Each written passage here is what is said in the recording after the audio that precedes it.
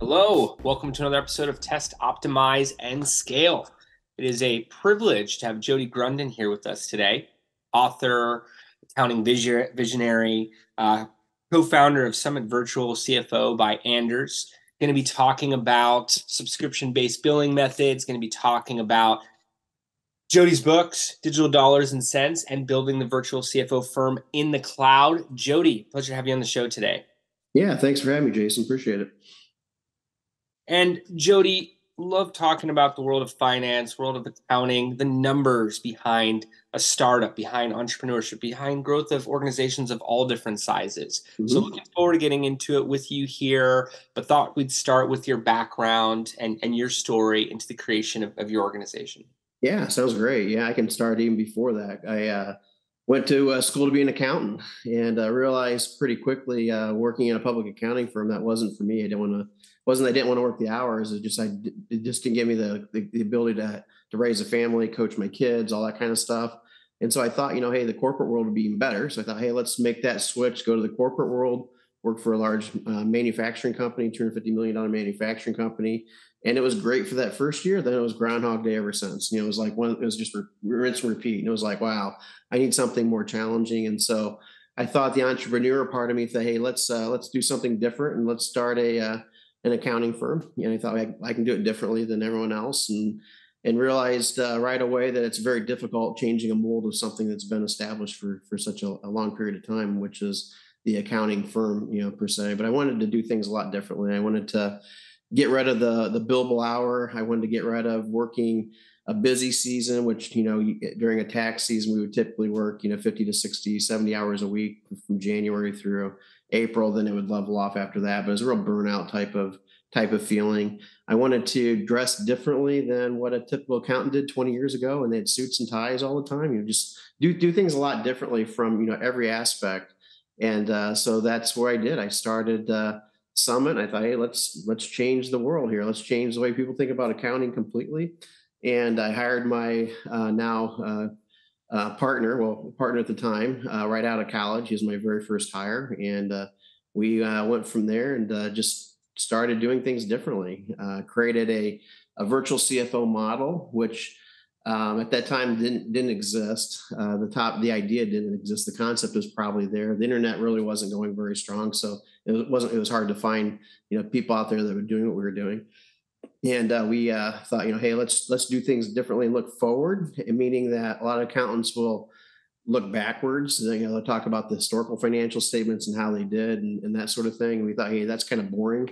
Most clients don't like to hear it, and most clients don't have time for it. And so we thought, let's make it so that they're interesting and they love coming to the meetings with us. So we thought, hey, let's talk about the future all the time. And so we spent about 15 minutes recapping the past. And then from there on, we were like, hey, based on that, here's what your cash position is going to look like in 6 months or 12 months, or here's what your revenue is going to look like. And oh, by the way, here's what your tax position is going to look like. And so our clients were super informed. And the cool thing about it is they felt they had control over their finances for probably the first time ever. When you think about all these big companies have, a bunch of us in there, whereas they did not have that. They're an accidental owner for the most cases. And this was something very new to them. And they thought, this is pretty cool. And so we really started focusing in on that vertical where we thought, hey, we're going to provide virtual CFO services for everybody. This is going to be great. We're going to scale. It's going to be awesome. And we found out that nobody knew what it was. So it was very difficult to scale a concept that wasn't even out there. And we picked up about 4 to 6 clients a year. We thought, wow, this is horrible. This is going to be the slowest growing, thing we've ever done. And, so we thought, well, how are we going to get the word out? So we did content marketing and really kind of blew it up. And at that time, again, nobody was marketing on the internet. Everybody was doing the old phone book, if you remember what that even was. And that was where you spent your marketing dollars.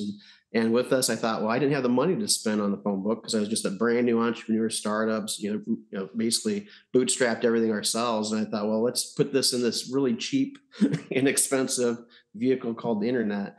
And we did. We just started flooding content and we were blogging every day. And we've been blogging every day from probably 2005, 2006 until just recently. And so that's a lot of content out there. And when I say blogging, that's articles and, short articles, blogs, you name it, videos now, and all the different kinds of social media. So we really kind of really focus our energy on that.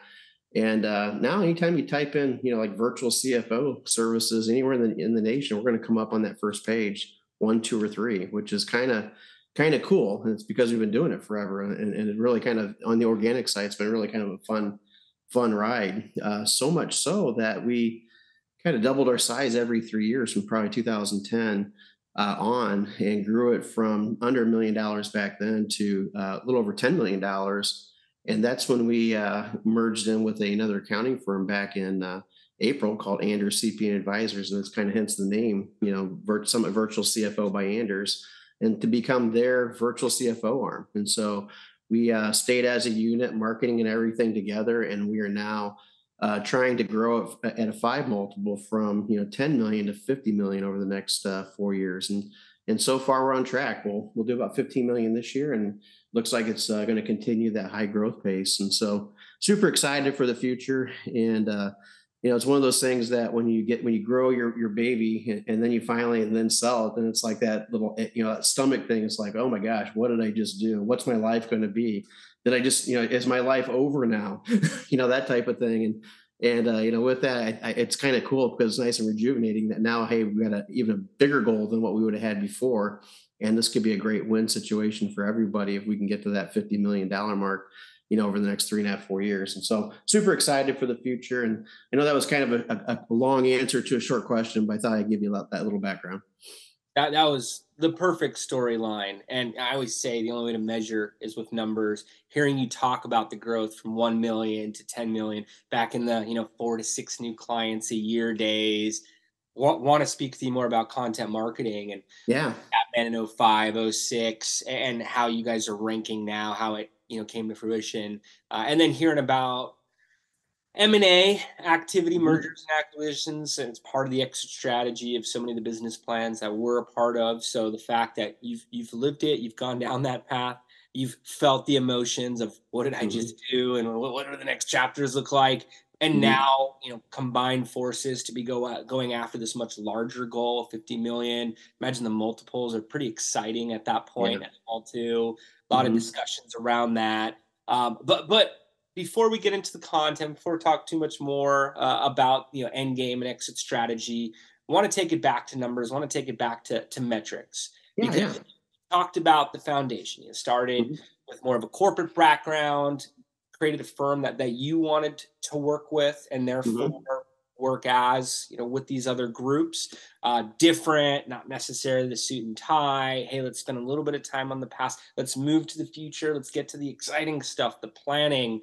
How do you determine the metrics? I know there's different pillars of metrics that you point towards directly. How can founders listening in? How can any group? It's a VC firm and they're just trying to figure out how to map things out here in 2023. What metrics are most meaningful to you as a virtual CFO? Yeah, great question. Because but with the virtual CFO, we're very different than a traditional accounting firm in that we're 100% subscription based, and so we don't bill by the hour. So hours are not our metric. So average bill rate not our metric at all. It's kind of a back end metric to see what our efficiencies are, but it's not a metric that we drive a forecast with.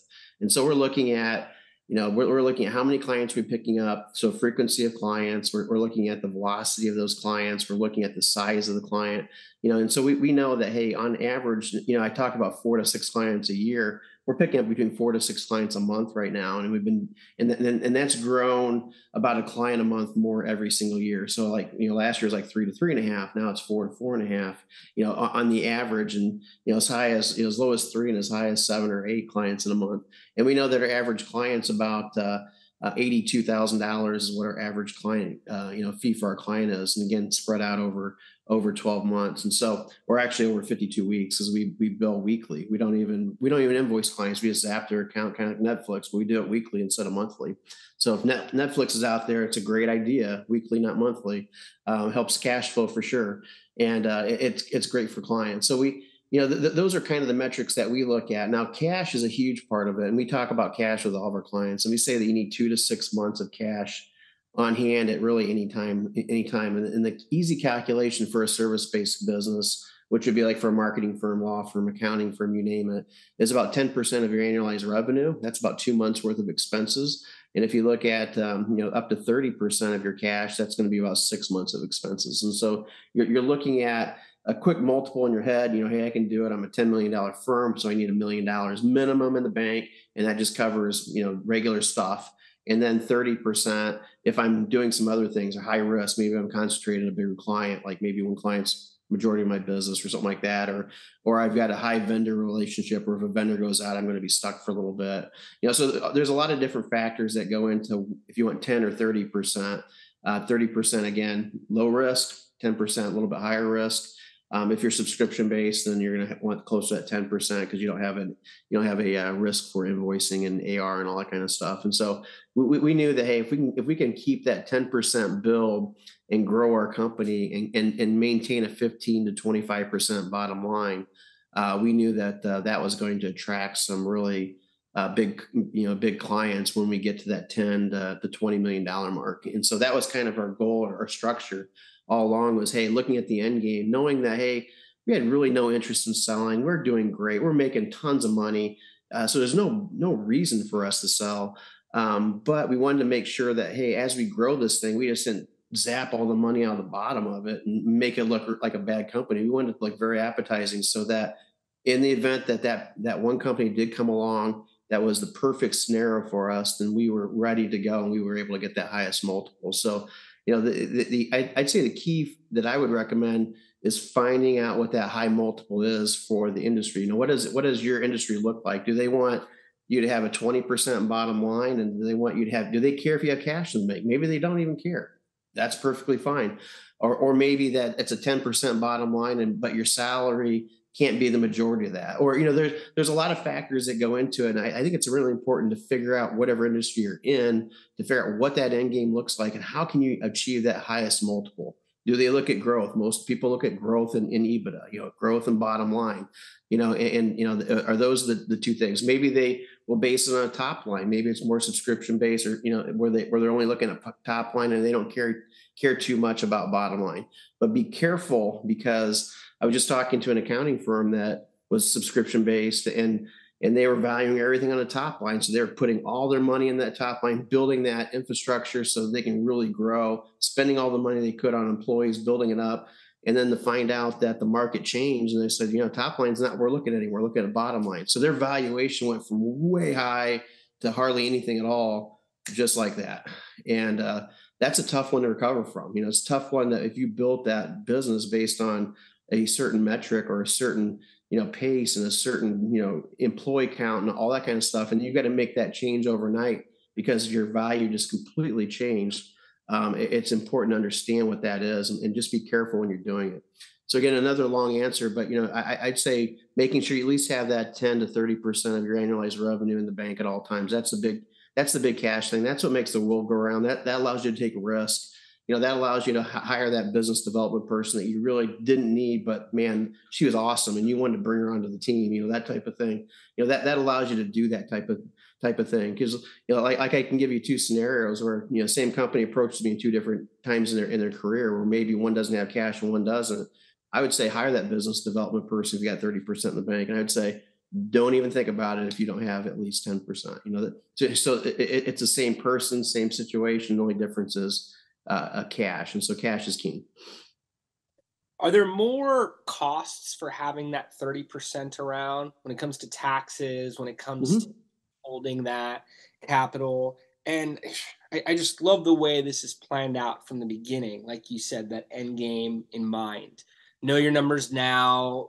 Don't start figuring it out later once people start coming to your door asking to buy you, and then you're working backwards, as much as knowing your top line, your bottom line, where it needs to be. For me, how it can grow and filling in the gaps there. As you said, we went from 4 to 6 clients, a year, 4 to 6 clients a month. Here's my, average revenue per client per year. Here's how we stack things up. Here's how we determine where the percentages are. But 30% sounds pretty nice in terms of peace of mind. Are there other costs or obstacles that come along with that? Oh, for sure. It's not, I mean, 30% is very tough to do because you got to be super disciplined, right? So you've got to make sure that, hey, you're doing everything to build that business as efficient as you can, but not hurting the business as you're growing it. And a lot of times that 30% comes out of the owner's pocket for the most part, So, it could be that the owner needs to take a little bit less for a few years to build that up. If 30% is their number, our average client keeps about 18% in the bank. So our average client's not at 30%. They're not at 10. They're kind of like right there in the middle type of thing. And so you have to kind of figure out what you need to do. Now, keep in mind, you're going to pay tax on that money, at least for that, on that difference there. So keep that in mind too, which, the biggest KPI you could ever have, or the most valuable KPI, is really taxes. If you're paying a lot of taxes, that means you're making a lot of money. And so you don't want to pay, you don't want to pay too much, obviously, but keep that in mind. So that's not a bad KPI at all, and it's something that I relish. It's like, wow, this is kind of cool. It's like a badge of honor that I was able to do that, the lowest dollar amount possible, but still being there, because I know that I'm building cash in the process. And so that's probably the biggest thing, there. And keep in mind that you've got, as you're building that cash, it's there for security of your company. It's not there to showboat. It's not there for anything but the security of your company. Because when you have a company of 10 people, that's you got 10 folks there. They've got families. So you're affecting maybe 25 to 30 people. When you've got a company of 50 people, that number is huge now. And the worst case thing that I would want as an owner, or would keep me up at night as an owner, would be to make a bad decision, and then 2 weeks from now I'm letting go half my team because I made a dumb mistake. Whereas with cash in the bank, building it up, if I make a dumb mistake, it's a dumb mistake. It's not going to kill our business. It's just going to then set me back a little bit on the cash, where then I need to build it back up. And so it's a completely different ball game when you've got cash in the bank, and it's really for that security of your team. And so that's how I look at it as a stewardship. I want to make sure that my team is secure. I don't want to be selfish in the process, pull everything out, and then find out later that was not the prudent thing to do. Sure. And we get so many question marks from the founders that we work with around the economic state here in 2023, 2022. What's going to happen? No one knows, of course. So I'm all about that security as well. Mhm. Under capitalization leads to startups, small businesses going under. So having that Yeah. security there. I've heard of other approaches, discretionary owners bonuses, things like that, outside of salary. But I really like that recommendation of more of the 30%, 10 to 30%, of course. Great. Mhm. You're talking about comparables for the industries. Mhm. How do you go about finding that type of information? Because I think it's perfect. It's like you said, we knew for our space and what we were changing. How do you go about that for different verticals? Especially what I find in startup land is businesses often fit into multiple verticals. Mhm. So we're Right. a SaaS company for this industry, and then you can look at the comparables for both. I always find stats on the marketing side that are applicable to the model that groups are not aware of. I imagine it's the same on the accounting and valuations. What's the best way to go about finding that type of industry metric? Yeah, we use different software programs for that. Plus the fact that we have a high concentration in marketing firms. Because one thing I didn't mention is we niched in about 2011 to marketing firms, and so we've got probably 70 to 80 marketing firms that we have actually on our that we do CFO work for, and so we actually know that information pretty intimate. And so that's one thing, is to find a provider that's niched into the space that you're looking for. If it's cannabis, then hopefully they've got several cannabis firms. If it's construction, so forth, marketing, you name it. We use a product called Profit Sense to come up with exactly the numbers that we're looking for. It's profit with the sense with a C, and that's where we find our information. But there's a lot of different places out there on the internet that you can actually do some searches for to come up with industry averages. And again, you're looking for industry averages only to compare yourself to the industry in the manner that, am I in the right ballpark? You should always be creating a solid dynamic forecast, and truly comparing yourself against that forecast first and foremost. The industry is just there to kind of look is my forecast reasonable? Because you can create a really cool forecast. You're going to be rich in 3 years, and you find out, well, a typical marketing firm doesn't have a 50% bottom line, that type of thing. And, well, no wonder I got all these expenses outside of that. So that's where the industry averages come up to kind of true things up to make sure that you're in the right ballpark there. But the dynamic forecast is really the key. You'd mentioned, recessionary possibilities or whatever, or going back to the pandemic, the feeling there is like, wow, the future is not as certain as what I thought it was. And that's where the forecasting really plays a big part of it. And when I say forecasting, I truly mean dynamically. And so what a dynamic forecast is going to do is going to be based on non-financial indicators, things that you can control, like people or product or service. Like I mentioned that I'm subscription based, so we're looking at number of clients we pick up, number of clients we lose. We're looking at the average order size of a client, the frequency. So those are my non-financial drivers to this forecast. And so you have to kind of identify what are your non-financial drivers. And so then as you do that, you build your forecast and you build it based on non-financials. You flip them to financials, so you can kind of see, hey, what does that actually accumulate to? Am I supposed to have $100,000 January, a $200,000 February? Because I'm basing it on maybe days in the month or whatever I'm doing. It's truly dynamic based over a period of time. And so then what happens is when you go through every single month and you kind of match up what truly did happen, then you can make adjustments to it. Hey, my dynamic forecast said I was going to, I'm a trucking company and I maybe a truck repair company, and I'm bringing in 10 trucks, and now all of a sudden my inventory is getting low, so now I'm only bringing 5 trucks. Well, is that going to be a short-term thing or is that a long-term thing? And you can make those adjustments if it's long-term, so you can bring your forecast down. And so that's where the modeling really comes into play, because we had tons of agencies that we meet with them on a weekly basis. We're going through modeling and that sort of thing. There was times where we meet with them 2-3 times a week, because they'd come to us and say, you know what, this big client put us on hold for possibly 3 months. We're waiting. How's that going to impact things? Do I have to lay people off? What happens if they come back? I need a runway to bring those people back, or who do I how do I lay off? I lay off 10 people. All those different questions were coming during that thing, and the only reason we could actually answer those is because we had that solid forecast in place. If we didn't have it in place, we would be just shooting in the dark and just guessing, kind of like everyone else guessed at that point. Whereas with the forecast, it allowed us to really make that informed decision, based on logic, not based on just simply emotions. And that was key to getting a lot of those folks through such a bad situation. And and I say going forward now, recessions typically last maybe 15 months, tops. And so making sure that you've got that I say tops, it could last a little bit longer, but I'd say on average between 8 to 15 months. And so you're looking at hey, how can I get myself through a bad situation for 8 to 15 months? Well, I've got my cash, in the bank. So and I also have a line of credit, possibly. You should always have at least a line of credit equal to that 10 to 30%. So if you got 10% is your line, is what you're looking at, maybe you're $1 million company, you have $100,000 in the bank, your line of credit should be roughly $100,000. So you've got kind of like a double option there. I'd always renew a line of credit every 2 years, not one. And so when you go to renew the line of credit, say, hey, I'd like to pay the extra 100 bucks or whatever, and have it renew every 2 years. And reason every 2 years, because again, that recessionary period, 8 to 15 months, it's going to fall within that 2 year period. You're not going to have to apply for a line of credit or have your line of credit called during a time that there'd be no way for you to actually, have the ability to actually exercise that. And so it's kind of important to go through that and just kind of be really mindful of your situation. Build that forecast, have the cash in the bank. Absolutely. Absolutely. And that's a great way to look at it.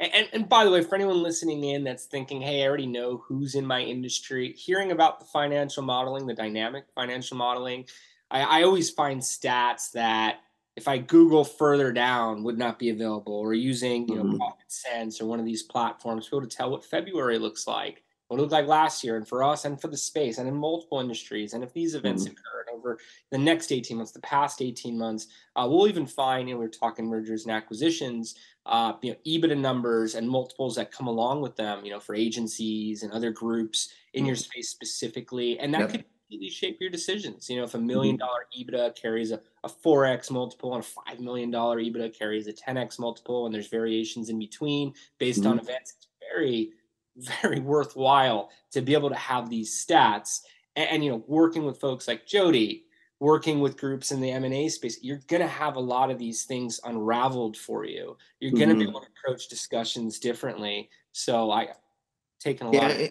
And I would also say, because one of the big things there is that, a lot of people say, well, hey, I'm going to, they'll come to us and say, hey, we need our financials cleaned up because I'm going to sell within 6 months or whatever. And okay, great. Well, how did you do last year? It's like, well, I had a bad year last year, but I had a great year the year before and a bad year the year before that. So it's kind of like yo-yoing. It's like, well, you realize you're probably not in the best position to sell. And they're like, why? Because we've got this great forecast. We're going to knock it out of the park. Well, it's like, well, they don't really care. They're looking a lot of times at the historical numbers there, and then they'll justify maybe a higher multiple if they see that it ramping up and you got some solid contracts in place. And so it's important to really make sure that every single year follows what you're trying to hit. If you're trying to build to that, like you said, that $1 million versus the $5 million, if you're trying to get to that $5 million mark, well, don't go from 0 to 5 million. You should be trending up towards it. Million, 3 million, 4 million. Now you're at 5 million or 6 million. That way they can see that, hey, this is a steady trend. And also having solid numbers in place and understanding those numbers are really going to be key too, because they're going to wonder why. And if you did have a bad year for whatever reason, you really need a story to come back and explain it. It just can't be, yeah, we just had a bad year. It's like, well, here's what happened. Here's the story. Here's what happened, and hope that the buyer understands it, believes it, and knows that, hey, that's a one-off thing, and it's not going to happen again. So it's really important to have all that in place before you go market your company. How have things changed here in the, I'll call it digital era, but stemming from 2020, a lot of remote business.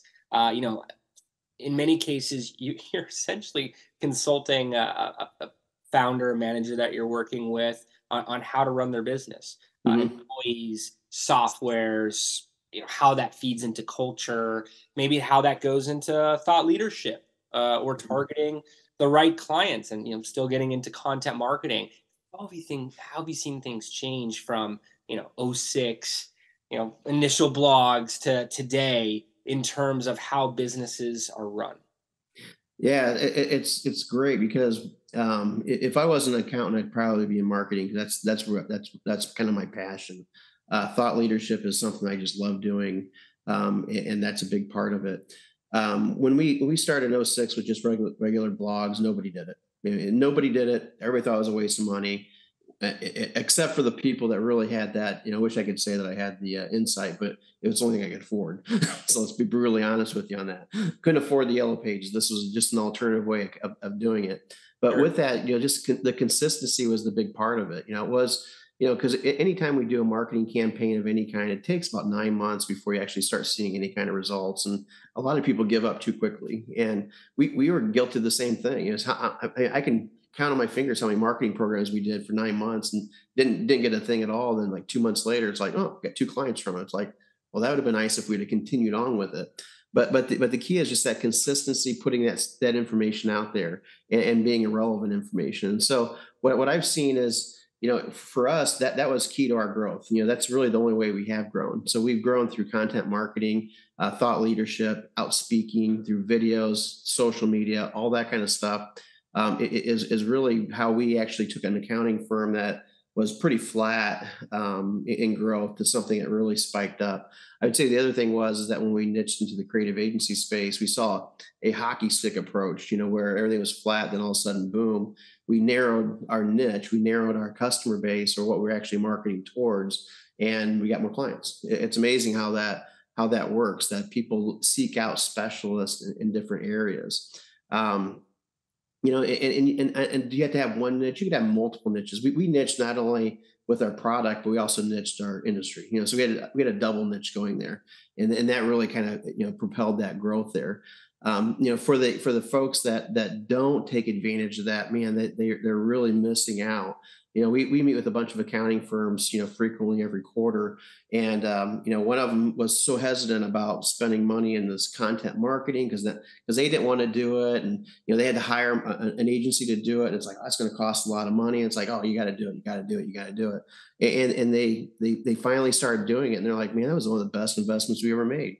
Now we're not out beating the bush trying to pick up clients. They're actually calling us. And I'm like, yeah, no kidding. That's how it works. That's the content marketing works. You put the information out there, you put the thought leadership, and then it draws people to call you versus you trying to actually, call everybody else. And that's how we've done it. So we've not done a single cold call. We've not done any kind of, actually, it's going to be kind of funny. We've never done any outreach email campaigns to folks. Everything is completely, inbound. And so it's coming through us through all that content we stuck out there, which makes it kind of tricky now that we actually merged with Anders. We've got all this content from 20 years that now we've got to gradually mold so that we don't lose that visibility, because we'll find that clients or prospects will call us 4 or 5 years ago from something they saw 4 or 5 years ago. They'll call us about, say, hey, I just saw this video. I'm like, what video are you talking about? And then they're going through. It's like, oh yeah, whatever. I'm like, oh okay, I get it. Or maybe they saw me and met me at a conference because I speak at a lot of events, and they're like, hey, do you remember me from 4 years ago? I'm like, no, unfortunately, I don't. But with that, that's kind of the beauty of content marketing and being that thought leader, and really kind of being, giving away the information for free, and all the things that belong into it. And I say give the information for free. We open our book to everybody. We say, for all of our prospects, we say, here's how you can do it. Here's the key metrics you need to know. Here's how you calculate it. Here's how you actually create that goal forecast. And, just lay it out for them, knowing that one or two are going to actually take that ball, run with it, and they're going to figure it out, and they're going to be your best advocates, period. They're like, and they'll buy you lunch every time you see them. You helped us out.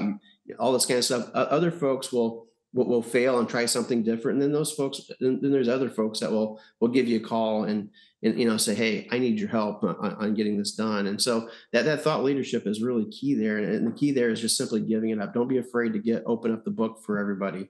And we do the same thing with accounting firms. We were one of the first firms ever to provide CFO services. Also, we were the first financial firm to be fully remote back in early 2010s, but around 2013-ish. Wow. And, it's kind of cool to be able to give that, or to help other folks, to prevent them from going through the hurdles you went through, and all the mistakes that you made, and being that thought leader and kind of helping them along the way. It's very common that we have other accounting firms call, say, how do you guys do this? Can you share with us how you price, how do you market, how do you run a meeting successfully? Do you have to have a silver bullet every time? All those different things that, they don't know or don't have an idea. You just kind of open the book and help people out. And as you raise other people up, it raises you up. And I'd say that's really the biggest key to marketing for us, is just being that thought leader, being consistent with the content, making sure it's going out on a regular basis. And the message is very clear, and the message is not a sales approach. The message is 100% education and helping people out. Give. And then that's what creates the inbound over time. Since 05, 06, you guys have been putting out content. At first, it seemed like a lower cost avenue, but really you were putting out what the SEO, what the search engines were eating up. And for the keywords, like you said, virtual CFO, very difficult keywords you're ranking for because of the authoritativeness that the search engines are reading from your platform. The content, I imagine you guys have some groups that you've talked about or posted what you're doing that are authoritative. It showed that type of relevancy. So over time, it's really helped position you as a thought leader, and so impressive to hear that it's all inbound. Imagine the quality of the groups that you speak to is very high, being inbound. They know Jody, they want to speak with you guys. Love what you said here. Can we talk further? Imagine a lot of that is at play. And it's great that you're able to provide these different shortcuts, cheat codes, if you will, towards remote work, towards content creation, towards the formation of these digital environments to be able to target the right audiences and bring them into the model. not just come on board as, a CPA who's saying, yeah, got to get the numbers up, expenses are up at these levels, as much as here's what we're seeing, here's where we can go. And based on what we've done firsthand, you can actually apply this directly into your model. Exactly. Yep. That's exactly right. Now, what type of recommendations would you have for founders that are listening in and want to test some things out for themselves or for their own model? This could be in regards to marketing. This could be in regards to, how they're structuring out their financial model. I mean, you've already given so many great tips with, have 10 to 30% here, look at the past 18 months, look at comparables in your industry. You've already given so much, but, just as part of the nature of the show, test optimize. Yeah. What are some tests, some actual insights that listeners can take? Yeah, the biggest thing, and I find what holds a lot of people back, is that they're content with not taking risks. Change is one of those really tough things that people just tend not to enjoy. And for entrepreneurs, change isn't as hard. Because we're entrepreneurs, we like to do things a little differently. But you can kind of guess it is hard for a lot of folks. And so I would say change for change's sake is not a good thing, but be open to looking at different ways of doing things. Be open to the opportunity outside of that box. When we started Summit back in 2002, a traditional accounting firm, it was just two dudes, and we didn't have a staff. We answered the calls ourselves. We're knocking on doors. We were doing everything we could to actually start this new practice out. And if it wasn't for us thinking outside the box, thinking about, hey, this obstacle hit us right in the face, can't afford to pay money in the yellow pages. So how else can we generate things? Well, let's try this avenue, spend some money into this internet thing, and it just happened to work out well. Now there's 10 different things we spent money on that didn't work. But that's cool because it did take me to that one thing that did. And as we went through, subscription-based modeling was another thing. When it came to the point where I can't afford to be the bank. I don't have the deep cash. When I hate chasing people down. Can you imagine going to a cash flow meeting where you're telling people, hey, you're going to be light over the next 3 weeks. Oh, by the way, my bill's due tomorrow. Kind of a tough discussion to have. And our CFOs were put in a bad position. And then we'd have clients not showing up for meetings because they're behind on payments. And it's like, well, you need to be there because we need to help you out. That you need to get through that area. And so how did we overcome with it? We came up with a subscription-based billing model. We thought, well, hey, let's give them some unlimited service and let's create it so that they're paying a same flat fee every month. Let's not invoice them. Let's just simply zap their accounts. And that monthly fee ended up going into a weekly fee. And it was like, well, the clients really loved it because it was automated and it was easy and they knew what to expect. And it was overcoming all these different obstacles. But it was because of the fact that we had an issue with the bank. We didn't want to be the bank anymore. We didn't want to have all this AR. How can we overcome that? How can we think outside the box to overcome it? Software companies do this all the time. This is a regular thing for software companies. Hey, when you're developing coding and stuff, hey, you want somebody to go from here to here. Well, you kind of you make that the situation to you change the code so that it goes from here to here. Same thing with a business. You're running a business. You're going to hit obstacles all along the way. The distributed model was another thing. We saw a client that was doing it, thought this was great. We were having so much problems recruiting in our area of 300,000 people with the growth. We thought, hey, how without poaching people all the time, how can we actually get more people? Well, we could do this remote thing and just hire all across the United States. How's that going to work? Well, we did it, and boom, now that solved an issue. So we took the leap of faith, got rid of the office. And then we started in 2013, hiring people all across the United States. And all of a sudden, we're picking clients up everywhere, not just in Fort Wayne, Indiana. It's kind of funny. We're based out of Fort Wayne, Indiana. We have the least amount of clients in Fort Wayne than anywhere else in the United States. Because of the remote, because the world just kind of opened up for us back in 2013. And it did the same thing with the pandemic. It opened up for everyone there too. But it took that force thing for people to actually to look at it. And so, when I did speaking engagements with accounting firms, 5-6 years ago, we would talk about how it's great, how we're doing the CFO service, how we're helping clients grow and all this kind of stuff, and how we're doing it with a remote team and they're all over the United States. And people would just come in herds to hear us talk about it. We'd be at a show and we'd have by far the most people listening in on our talk. And then one after another would say, man, that's really cool model there. But we could never do that. And we could never do that. And they give me 5 different reasons why they couldn't do it. And it was like one after another. It was like Groundhog Day again. It was like, Jesus criminy. Doesn't everybody, won't you take that risk? And it's because people just feel comfortable with what they're doing, especially if things are going well. And so what I would challenge you to do is that I don't care how well things are going. If you can look for a different way of doing it, a better way of doing it, that's going to solve an issue for you or your company or your clients, don't hesitate, look through it, and then take the leap of faith. Don't just jump off a bridge without looking down and see what's down there. But take that opportunity and take that risk. Some people spend more time defending the old way of doing things versus trying out the new. And your story, I mean, it has stood the test of time. Hey, we're testing out this model. Other companies don't even want to touch it. They like it, but they can't roll it out themselves. Now we're able to grow, and they're fighting for the new market share.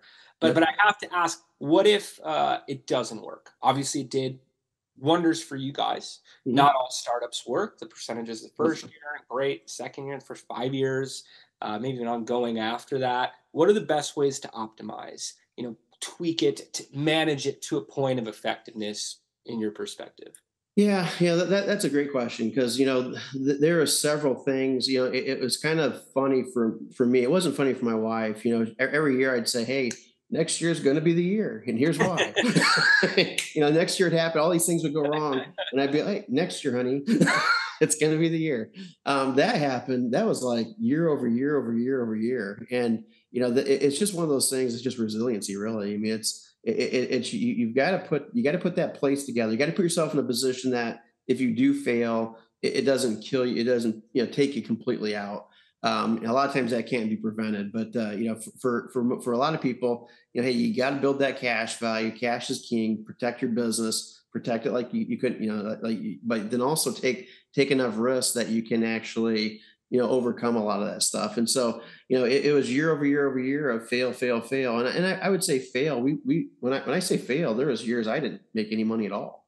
It's kind of weird. You're running an accounting firm and you're talking to people how to be profitable, and here you're failing so much that your salary is far less than what your clients are. And it's like, and that's fine. I didn't let my pride get into the way. It's like, hey, I'm going to figure this out. And so just constantly having that optimistic attitude that, hey, I'm going to figure this out. I'm going to figure this out.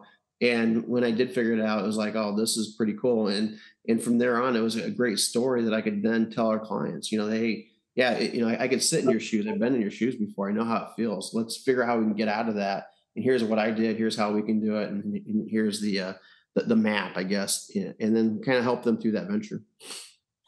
People always want to talk about the success stories and not about the process to get there. I'm sure your wife's very happy now. And I personally gone through, those years where, you're looking more at the light at the end of the tunnel than the bank account.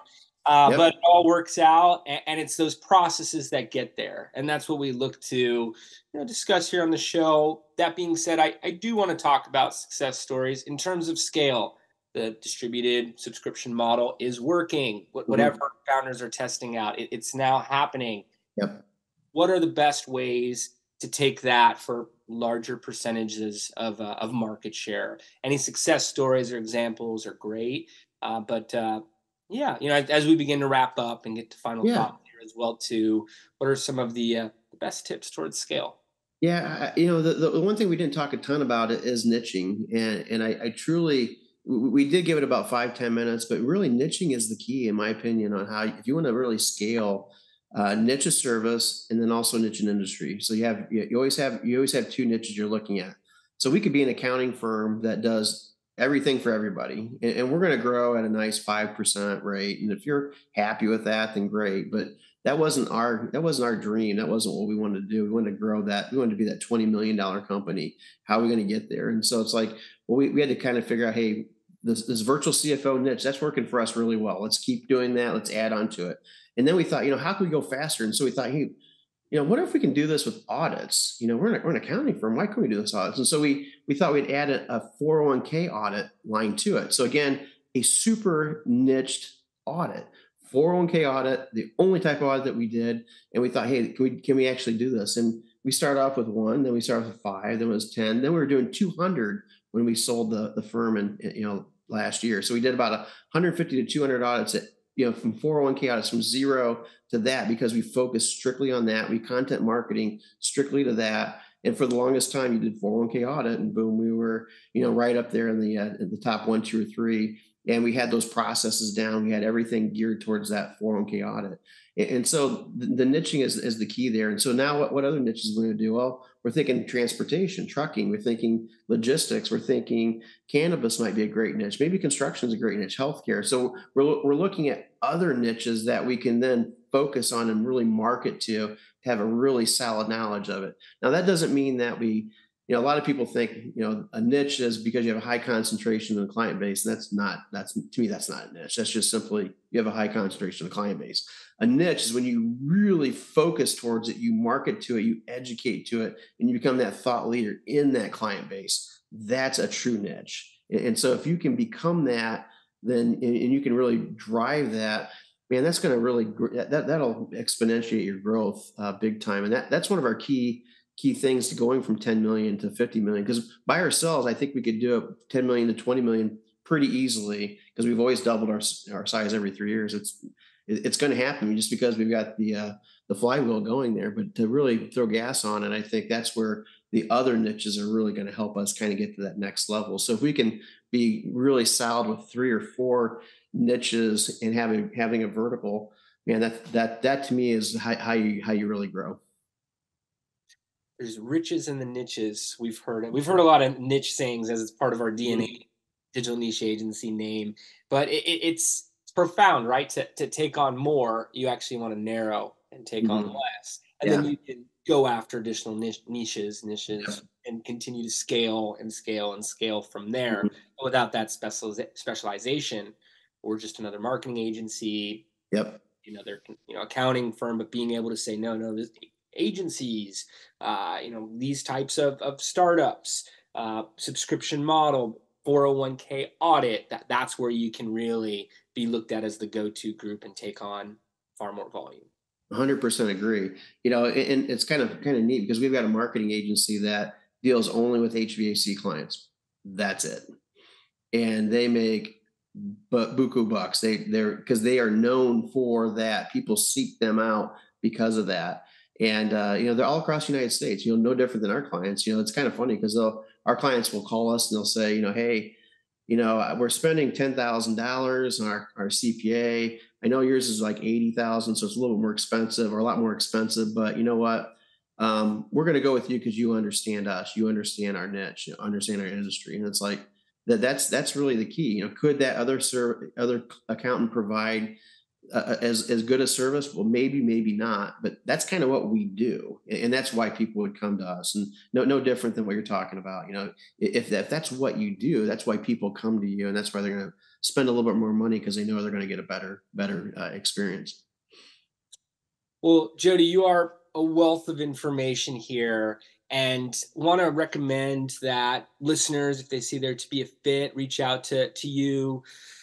Reach out to Summit Virtual CFO by Anders. What's the best way for them to get in contact? And any final notes you want to leave listeners with?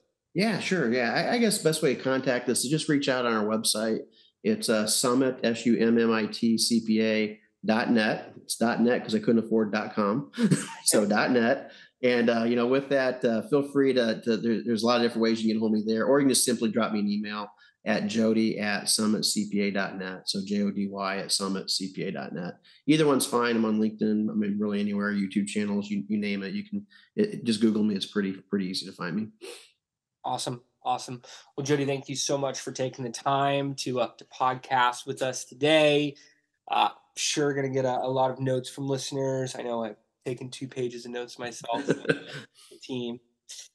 And I want to thank everybody for tuning in here as well. We'll see everybody next time.